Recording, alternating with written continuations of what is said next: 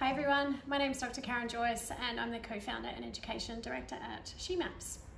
So back in 2016, the theme for National Science Week in Australia was drones, and a lot of the local schools around my university knew that I worked with drones, had seen me in the media and that sort of thing, and so they asked me to come and talk to their students about the sort of work that I was doing.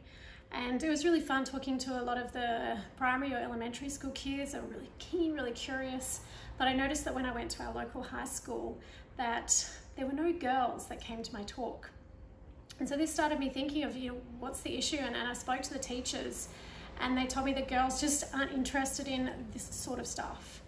And well, obviously that can't be true, because obviously it's something that I'm interested in, working with drones for remote sensing purposes. So I sort of wanted to delve into that, and I said to the teacher, I said, what about if we ran something for girls only? Do you think that would be successful? And he said, well, you can give it a try. So I applied for some money, got some funding to do this, and went back to the same school. And within 24 hours of offering it to the high school, we had 60 girls sign up for this drone program, and there was also a waiting list.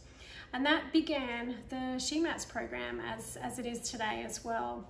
So I'll share with you some of the pictures of some of the work that we do. We really heavily promote working with girls and women as well, and we talk a lot about unconscious bias as we talk about how we use drones for geospatial technology, building in Earth observation.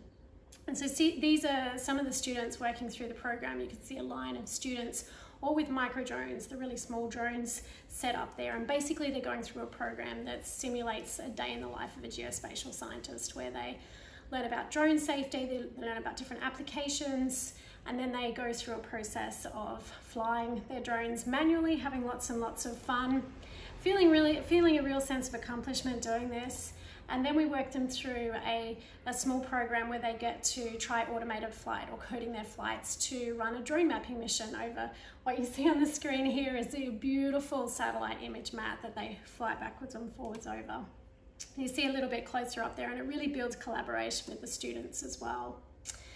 Then we realized that working with just the students wasn't enough. So we work now with a lot of teachers, because we figure if we can teach one teacher, then they have a class of 30 year on year, and that really helps us build that impact.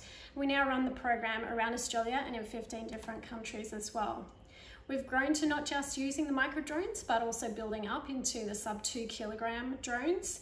And so you'll see a couple of late high school students here learning how they use real drones to make maps.